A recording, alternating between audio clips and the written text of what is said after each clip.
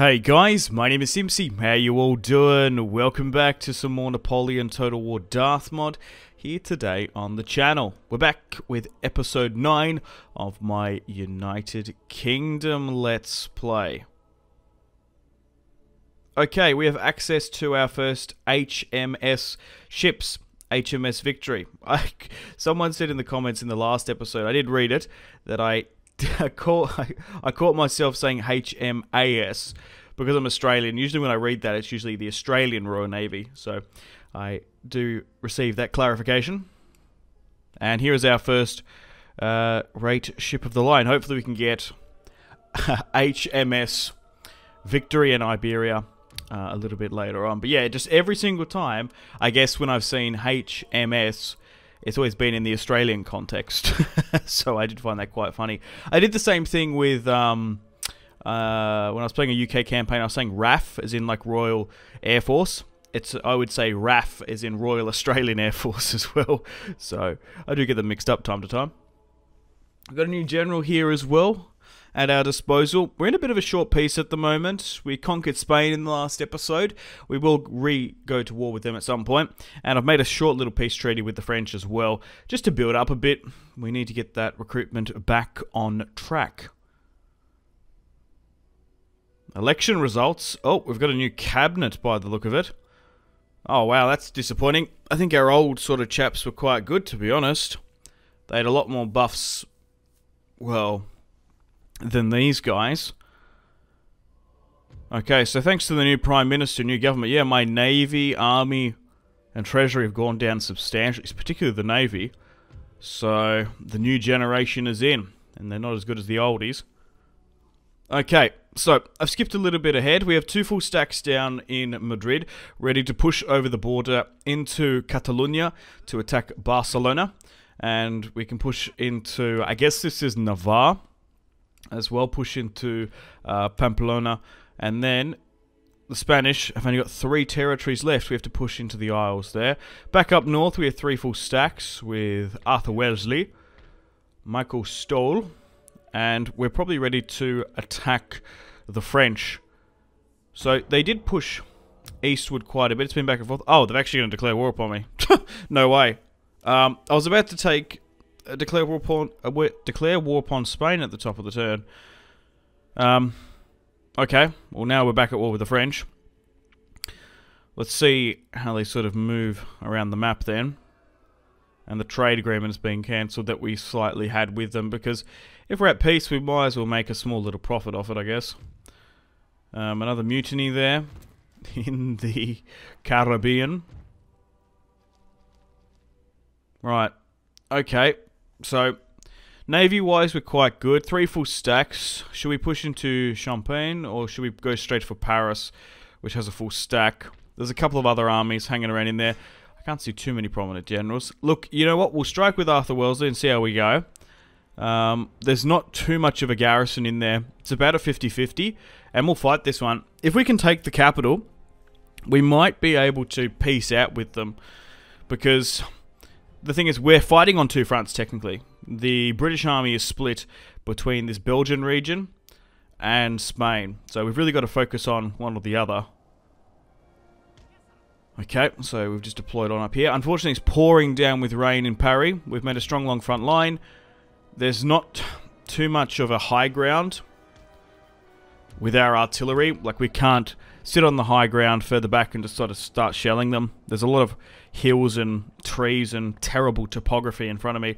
So what we're going to have to do is we're going to have to push further towards the outskirts of the city than what I would like. Move my cavalry around as well. But this is going to be an absolute slog, because I don't know, stats-wise, if the French or the British have the better melee capacity. Well, we have a good old British stiff upper lip that we can have a crack at them with. But from what I've experienced, particularly on this difficulty in Darthmod, when I've gone into hand-to-hand combat, particularly against the French, we haven't done the best. So we're going to have to sort of rifle them and get some long-distance shots against them. We do have a decent amount of artillery for, and this is mostly a garrison force intertwined with some proper field land infantry, but there's no commander. We haven't got any Michel Ney. There's no Bernadotte Napoleon inside. So if we can maybe get rid of their randomly generated general, we might have a better result. Okay, so they've got some dragoons on the right-hand side. They have put some caltrops down as well. That should stop us a little bit for our British dragoons pushing on their right flank. But we just needed to move into a better quality position, make a front line. There's a little bit of high ground there. We might be able to shoot down upon the French. But after our short little peace, we're back at war with the French. It didn't last long. I wanted to focus on the Spanish front, to be honest, in today's video. I wanted to try and take Barcelona and Pamplona, and then if we can finish off the Spanish, we can have a preemptive two-prong attack from Brussels to Paris, and then we can obviously send our armies in the south up to Toulouse, Bordeaux, I don't know, what's sort of in the south there, Pau, yeah, sort of push over the Pyrenees. But the French have sort of thrown out that plan, so we've got to strike when the iron is hot.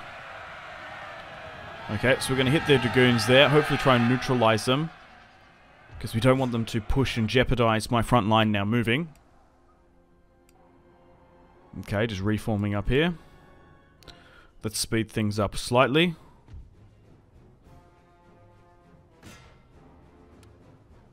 Okay, so we've got to be careful here, because this is an interesting strategy by the AI, because it actually tends to work half the time. So they're basically throwing away this cavalry unit, and they've made the decision to look, you know what, we're going to fire upon our own troops here, because there are 3 cavalry units coming against us. So I've actually done a bit of a folly here. I shouldn't have committed 3 cavalry units just for their 1, because we've been massively softened up because of it. We'll just try and charge and neutralize that French infantry unit just shelling the absolute buggery out of us. Okay, my artillery is still not yet into any position. They're still moving up. I don't know how well they're going to do. Just because this rain is really dampening us. But yeah, I do read the comments, guys. So I do try my best. But yeah, I guess it was a bit of a slip of the tongue. That HMAS thing made me laugh, because I was like, oh, I do. That's why I'm doing that. I'm adding the A when it doesn't need to be there. Also, guys, as well, I did read canister shot. You guys, you should use canister shot. It really rips through infantry. I do know that, and I like canister shot. However, mostly on very hard difficulty, I do find it tough to get like enough canister shot out for it to be worth without the cannons itself being exposed, because there's a lot of cavalry on these harder difficulties. So there's a very rare opportunity where we're cavalry safe with the canister shot. Okay, so I've made the decision just to push the front line up a bit here. We've had a bit of shelling back and forth. Most of my cavalry has just been exhausted from that front line. But yeah, we just need to get closer to them. But this rain isn't really helping. The French have actually intertwined their infantry through the city, which is not a bad strategy. It's just going to be hard for us to push the line, advance, and move further up. We've only got 1 cavalry unit still left in. But this is make or break. If we don't win this battle here today, we've sort of thrown away a full stack in a precarious situation. Arthur Wellesley will be surrounded in the heart of France. But if we're successful here today, we should be able to essentially circumnavigate Napoleon's eastern push.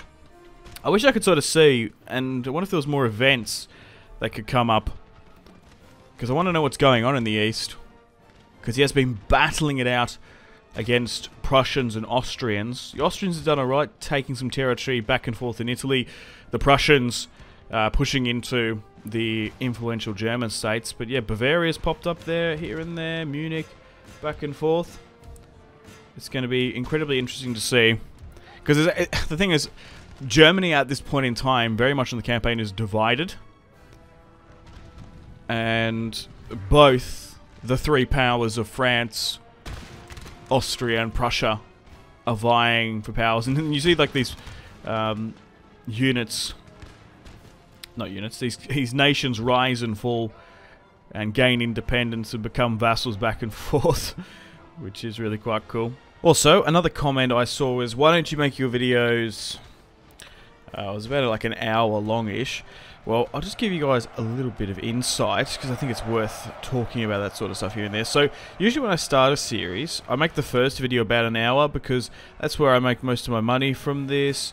You guys engage a lot more. Sort of the first episode of any series, I don't know why, I still don't know why it is a thing on YouTube, but it gets most of the views than the entire series. You can see that on pretty much everyone's YouTube channel. So basically every single episode after that I try to get to about 20, half an hour these days, because usually I sit down and record for about an hour, but the rest is usually just like nonsense. Like, I can make the videos that long, but do you really, like, basically this video is probably going to go for, I don't know, about 22 minutes, maybe 20 or so minutes, but I sat down and recorded and have talked for like an hour already, and I sort of just edit out the thing is with Total War. Total War is a really interesting game because you spend a lot of time reading the buildings, reading the construction, moving your pieces around the board. I sort of like to only record when the attack plans are going on. If something crucially happens diplomatically, does it really matter if some random faction declares war upon me at the ends of the earth? Not really. Or if just something like it's just like irrelevant happens, I don't really show that. But basically that's why I sort of, like, the thing is with these older series as well, I think that's what you sort of have to do, because not everyone's going to enjoy it. People tune out after a couple of episodes, but you still want to try and finish and do the campaign. So it's got a little bit to do with engagement, but it's also more or less about time. Like, some of you may or may not know that I do have 2 YouTube channels and I try to upload daily. That's another thing as well. Like, yeah, I could do an hour video, but I'd have to upload every 3 days, which is not good for YouTube, the algorithm, and probably you guys. You guys get a bit of a taste in the teas every couple of days with at least something. But yeah, I do play a lot of Football Manager, FIFA on my other channel, and I try to upload around that at the same time. So I do end up basically putting about an hour's of footage out a day, but it's just over multiple channels. But especially for these older games, when new releases happen, I am happy to do longer and videos and show more of it, because you guys probably haven't, like, if I get an early access game that no one hasn't really seen, just wants to try and see as much footage as possible, yeah. But, like, I don't know, do you really want me to see the replenish and construction at Madrid and whenever some random Italian count wants to trade and negotiate tech with me? Is that really interesting to watch? I don't know. I'm not saying I make the most highbrow or interesting content. It's just a time matter. But yeah, that's a little bit of insight on that. But yeah, let me know in the comments. Anything. Ask me anything, and I'll try and answer it at the best of my ability if I can. We're basically just taking pot shots at the French here now. My cavalry's been depleted. My artillery's really carried the day. But it's still quite close, a little bit back and forth. The French are really recovering, because my armies are exhausted, pushing, advancing, and they've definitely run more kilometers in this fight than the French. And they've done really well trying to knuckle down. It's still quite close. I wouldn't say it's an overly resounding victory just yet, because they do these interesting stutter runs, the French. They retreat and then form back and then get some pretty decent volleys against us. We have to stand our ground in most situations. But things are looking very good now. About a 70% in our favour. We should be able to win the day. Also, I read a lot of comments about the AI. Yeah, the Empire and Napoleon AI is just really inconsistent. Even on the harder difficulties, it's not the best. Okay, is that the last one? One more unit here. We're just absolutely exhausted. But I love this. I do love musket warfare. I'd love to see a Victoria Total War in the future on the full scale. And if they can fix the AI, that'd be great. I think it's just due to maybe like some of these maps with like the amount of buildings and stuff. Like, it even just makes the AI worse, to be honest.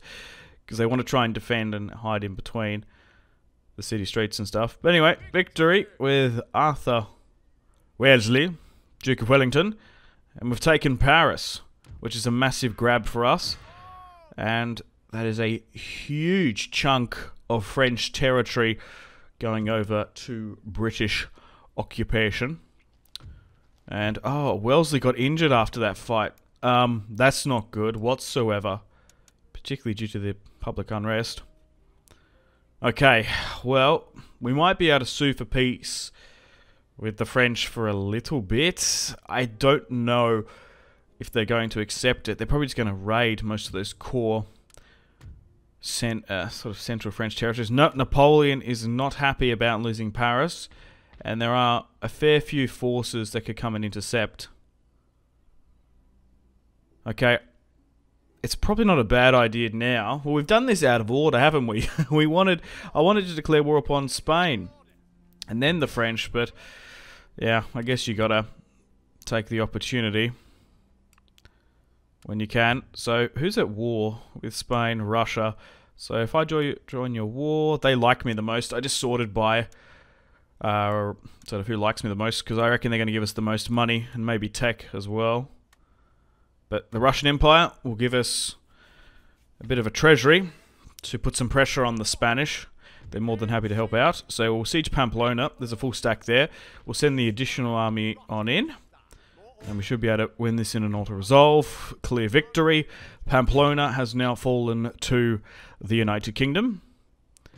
And now there's only one more Spanish territory left on the peninsula. Fantastic.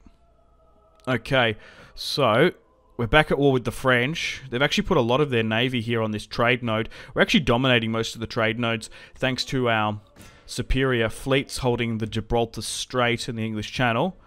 We'll quickly destroy the French fleet here. And also, the first episode's been out for a week or so now. I did read your comments about the naval battle. You gave me some really good suggestions. Really need to focus on the wind. Some people were criticising me. I'm pretty sure I said that was my first ever. They're like, yeah, you're shit at naval battles. I was like, yeah, I know. Didn't I say that was my first? I think that was my first ever naval battle on YouTube as well. I got the victory. I didn't think it was too bad in the end. But like, someone said as well that like giving out attack orders is actually a bad idea. You're actually just better off just navigating, which is a really good piece of advice. And I think I sort of found that throughout. I was like, oh yeah, that's right.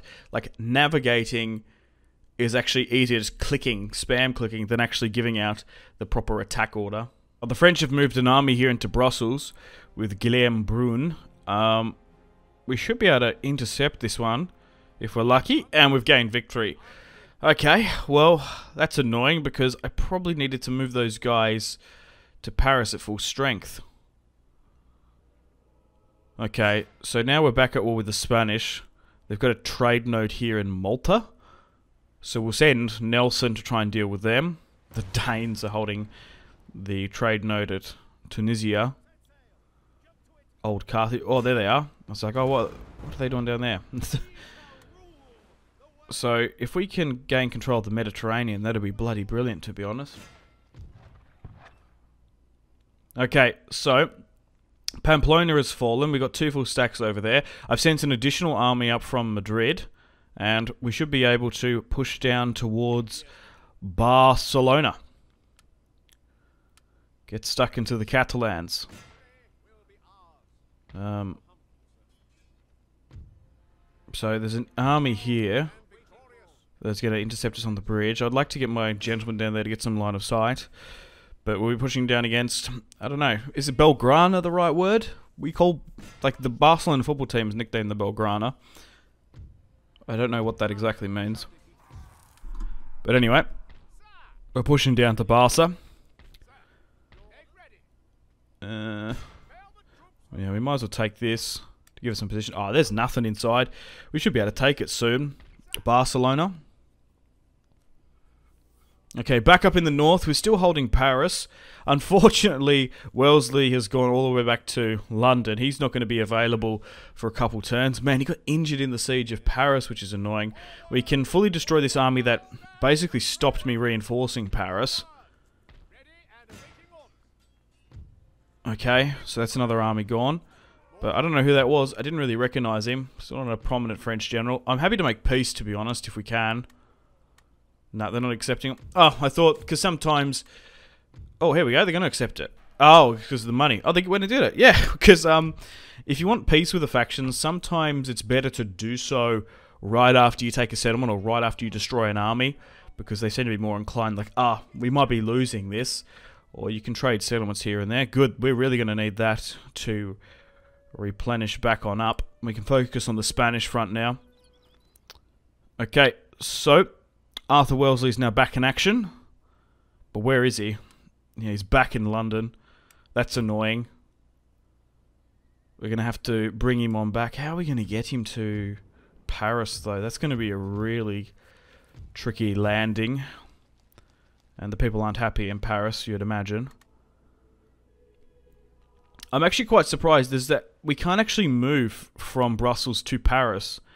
So we're going to have to drop him off in, like, Bordeaux. Okay, we're going to have our last sort of push against the Spanish here, and we're going to be able to rid them from the peninsula. We've had some massive battles against them. We've had a really fun and enjoyable peninsula campaign, I'm not even going to lie. Okay, so this should be the last of them on the peninsula. Then we have to push to their island territory. We can liberate Barcelona. I'm not going to do so. I would much rather just straight up occupy Barca itself. It's a pretty crucial port on the Mediterranean. But now Iberia is fully under British control. Okay, so we've got some ships here that we can use. The Spanish fleet, after the destruction of it at Malta, we should be able to push over with these 1 or 2 ships. Like, we can risk a full stack on one of them, I think. There doesn't seem to be too much of a resistance there either. And then we'll be able to get these armies freed up for a southern assault at the French Empire. We can push into Marseille, Bordeaux and Toulouse in the south. So we'll get these guys going. We'll disembark eventually. Okay, welcome to the top of the turn. We're ready to push against the last of the Spanish. Okay, we will need some additional reinforcements. They're out of moves technically, but they might be able to come on in as reinforcements. Yep. And we'll auto-resolve this one. Victory! We'll peacefully occupy the island. And if I'm not mistaken, they could have a territory in Italy. I haven't checked. No, that's it. Nation destroyed. The Kingdom of Spain is no more. Once Napoleon's loyal ally has hit the dust. Bitten the dust. Well, in this timeline, he wasn't able to sort of piss off the Spanish, I guess, and install his brother as king. So they were French allies through and through this time around. Right, well, it's time to wrap things up. Unfortunately, I have to end episode 9 here. We're going to move all those military forces back, and if the French don't declare war upon me again, which is likely, we have short peaces with them, but they tend to turn into defensive wars. The Napoleon seems to only accept peace for his sort of best interest, and then declare war upon me when I'm weakened. But we'll build up, and we'll push for a mass assault on the rest of Paris. Unfortunately, there's been a huge rebellion here, so we've got some French revolutionaries coming up. They look like commie bastards. So we're probably going to have to deal with these revolutionaries. Hail the revolution! We need to bring them down, as they say that. Anyway, thanks for watching. I've got to play the outro now. Take care. Unfortunately, it's time to end the video here. Thank you very much for watching. Check out my social media links in the description below if you'd like to stay connected with me. Let me know feedback and suggestions for the video. Got to say a huge thank you to my patrons and channel members. Victor K, Sebastian C, Jordan K, Caesar L, Brian S, Tal, Liam B, Kyle P, Tom C, and Wyatt P. So thanks guys, my name has been Simpzy, much love from Australia, goodbye.